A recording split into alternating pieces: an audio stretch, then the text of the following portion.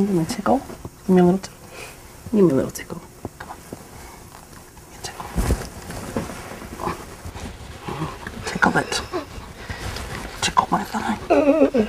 I'll tell you something right now. I know you're playing with me. No, I'm trying to be honest. I was just trying to protect, because I know. And let me tell you something. This country boy right here is not really intimidating. I'll follow you home tonight. I'll knock you to right in your chair.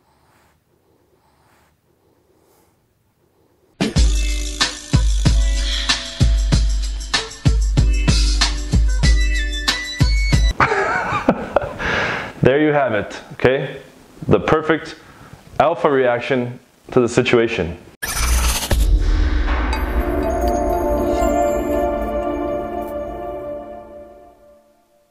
What's up guys, John Anthony here from John Anthony Lifestyles. Today we're going to talk about alpha males versus beta males. Okay, the age-old debate, the age-old question. Girls seem to have a natural hardwired programming for what happens to be an alpha male and what happens to be a beta male. Okay, so I have a lot of girls ask me, they're like, okay, I know you're a dating coach. How do you teach guys to be alpha? How do you teach guys to get out of that beta-ness? What do you define as an alpha? And I play this little game with them. Okay, so I'll be at the mall with them, or I'll be at the park, or I'll be somewhere in public with them, and I'll say, we're gonna play a game. I'm gonna point to a guy, and in my mind, I'm gonna think, is he alpha or beta? Okay, or I'll even just say it out loud, and they can tell me if they agree with me, and then they choose if he's alpha or beta. Okay, without having interacted with him, without having spent a whole lot of time watching him, okay, just sizing it up really quickly. Is that an alpha guy or is that a beta guy, okay? And almost 100% of the time, the girl's assessment lines up with my assessment, okay? Now, why is that? Think about that for a second. And for all of you guys watching, most of you have this power too. You can look at a guy in a group and you can tell, is this a beta male or is this an alpha male?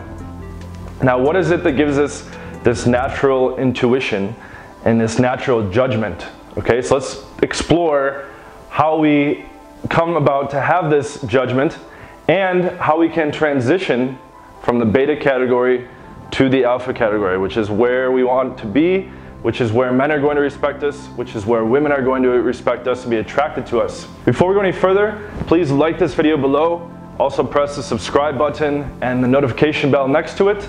That will alert you of my new free videos 5 days a week, Sunday through Thursday, as well as my YouTube live every Sunday, 4 p.m. Eastern time. Going back a little bit in time, prior to the human species, looking at other mammalian species, okay, we have alpha leaders in these groups of animals. Now, if we're looking at orangutans, for instance, they're a very close genetic relative to humans. In orangutans, there is the tribal leader, okay? He is the one that bangs the women. His genes are being passed on through these women, okay, into the further generations. It's breeding the strong, the dominant, okay, characteristics. And then you have a bunch of beta male followers that if they were to challenge this alpha leader, he would kill them, okay?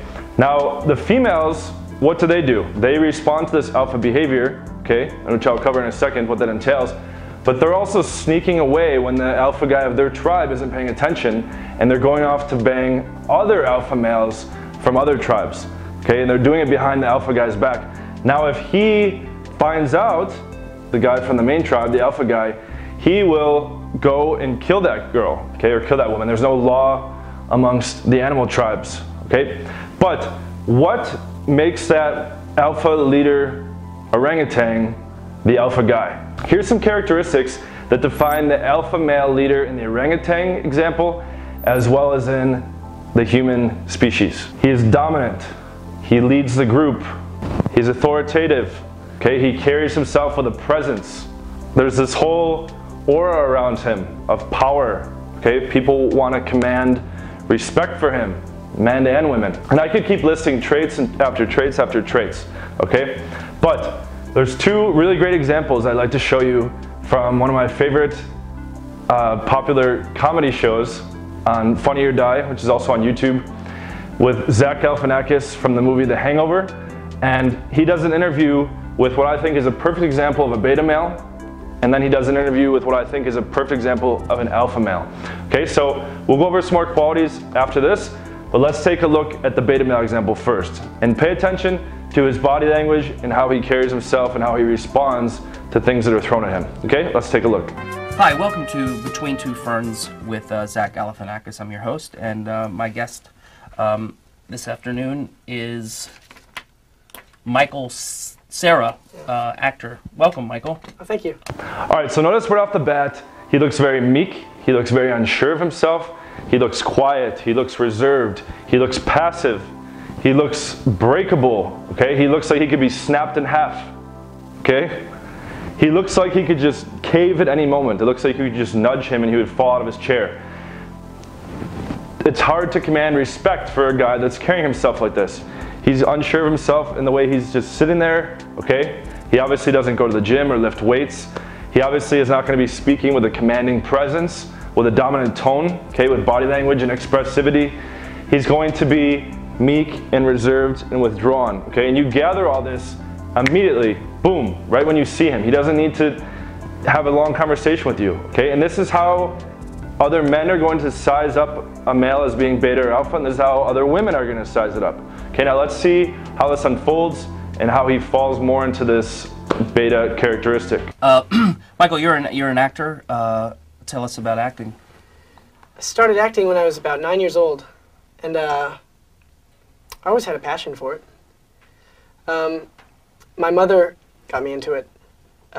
She entered me into the classes, and then I got an agent, and hey.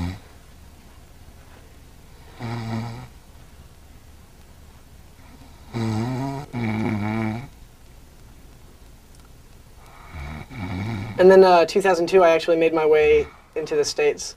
2002? Yeah. After 9/11.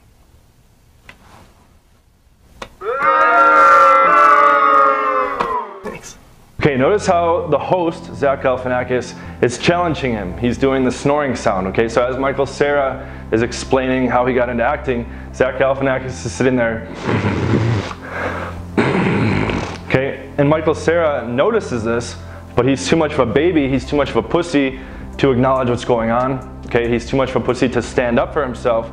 And you can't even imagine him standing up for himself. Even if he stood up for himself, it would seem forced and out of place. Okay, and you can see this in different groups where you have a guy that's stuck in this beta role and he might try to rise up and be alpha, but it's not congruent with all the different traits he's personifying in his normal existence of just sitting there and existing, okay? So as you see, right when he came on the camera, you see him as weak and passive and meek and frail and reserved, and he's not gonna be able to project his voice and all this stuff. And then you see the host diss him, and he just takes it. And he just kind of is like, oh, and he tries to continue on with his story in a very timid way. Okay, even when Zach busts out the 9/11 joke, he's still just kind of sitting there like he's uncomfortable, okay, he doesn't know what to do, okay? Now let's continue and see what else he happens to do in this interview. Thanks.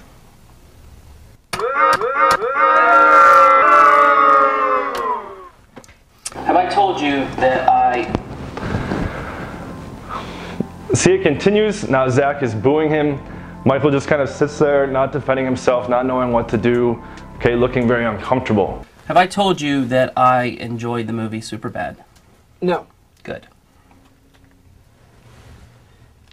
but a lot of fun. It's a fun movie to watch, fun movie to go take a friend to. What do you think about the inappropriate humor for, let's say, a 12-year-old, somebody your age, that maybe they aren't ready for that kind of vag talk? I think it's, you know, any kind of, for a young person, any kind Yeah, I of, think it's any kind of young person. for any kind of inappropriate talk, Inappropriate talk. vaginal or otherwise.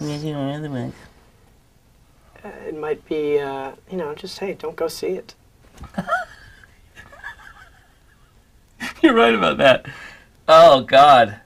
Too much fun. Zach Galifianakis continues to make fun of him. He's imitating how Michael Cera talks. Okay, he's saying you shouldn't go see his movie, taking digs at the movie. Okay, the whole time Michael Cera is very unsure of himself.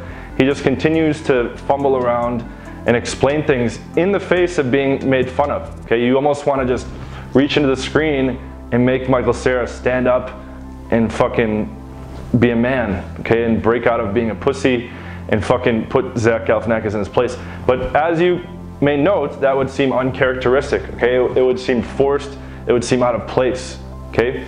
So he needs to do a whole lot of work on himself before he can even get to that point, okay? So let's watch my favorite part, the tickle test from Zach. Future projects, what do you got going on? You know, hopefully a few movies in the future. I'm not doing anything at the moment. I've been staying at home. My brother's been pretty sick for a long time. So I'd kind of like ticklish? to be home for the... You ticklish? No. Huh? You ticklish right there? You ticklish up here? You're laughing. You must be ticklish. Go up the ladder a little bit. I'm ticklish right here. Give me a tickle. Give me a little tickle. Give me a little tickle. Come on. Give me a tickle. Tickle it. Tickle my thigh.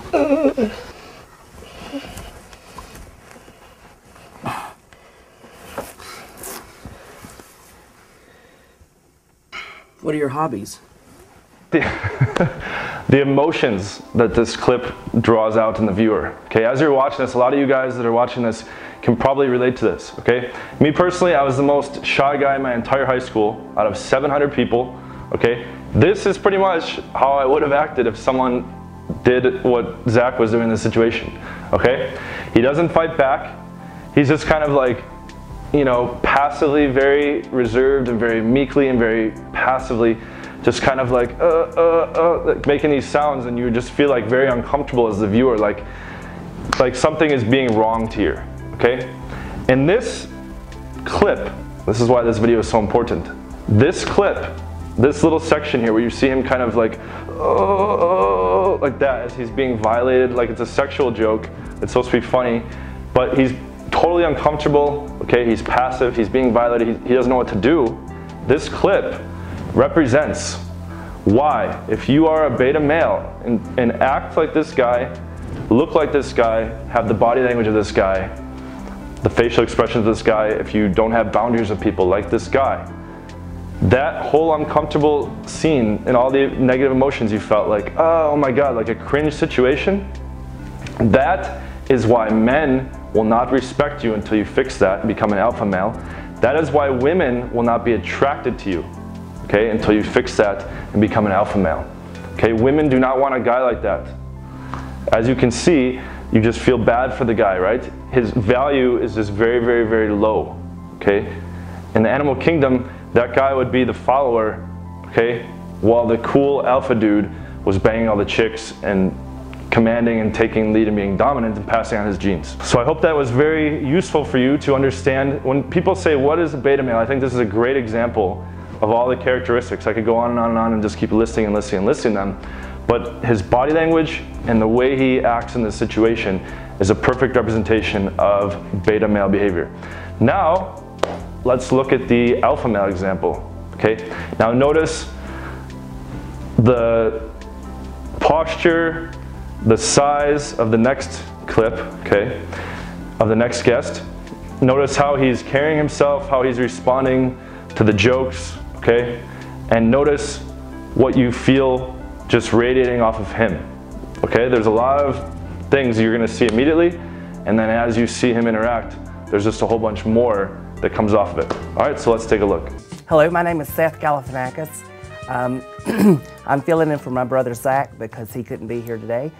He's at adult fat camp. My guest is a famous actor, humanitarian. Please welcome Sean Penn. Thank you, Sean, for being on the show. You're very welcome. All right, so in this example, you see Sean Penn. All right, right off the bat, he's dressing nicer. He clearly works out. He has a better hairstyle. Okay, his clothes, Cera was wearing like a little thing that someone would wear in like middle school with like pencil thin arms. Okay, he was kind of meek and unsure of himself, whereas Sean Penn is sitting there dominant, kind of like commanding presence. Okay, so you're ready to get a vibe that not just in terms of like physical strength and dominance and his ability to probably win a fight, there's just much more radiating off of him that women are going to be drawn to and men are going to respect. Okay, he hasn't even really said very much yet except for you're welcome. And you see him just radiating a nice presence and a sharp contrast to what we saw with Michael Cera. Your brother Ballpoint? Oh, that's funny. It's like the guy's first name is Ballpoint, and then because your last name's Penn. I bet you get that a lot, like when people's like, hey, you'd be funny if your name was Felt, or you like Felt Penn, or is your first name Sylvania? Yep.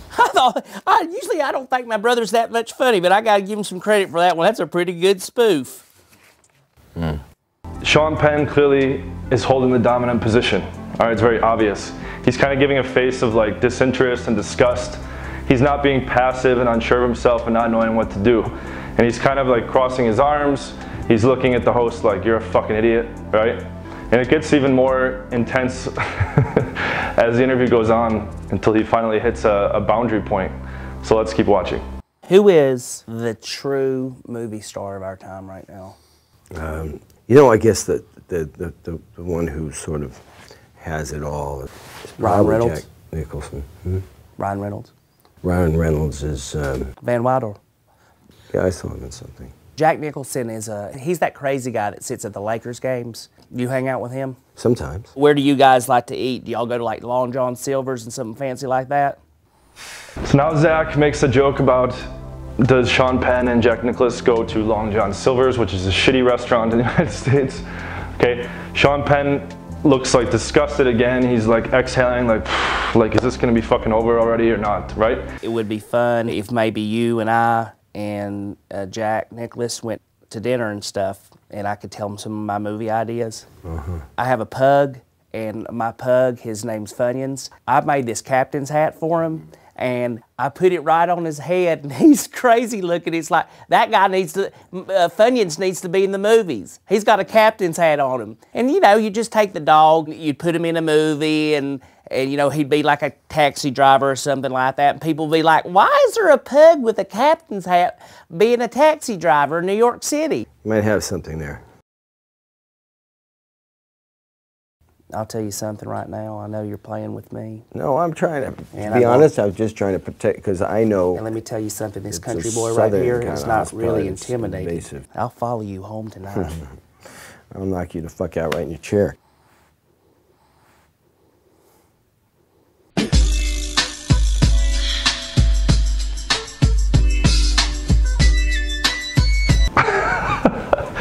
There you have it, okay?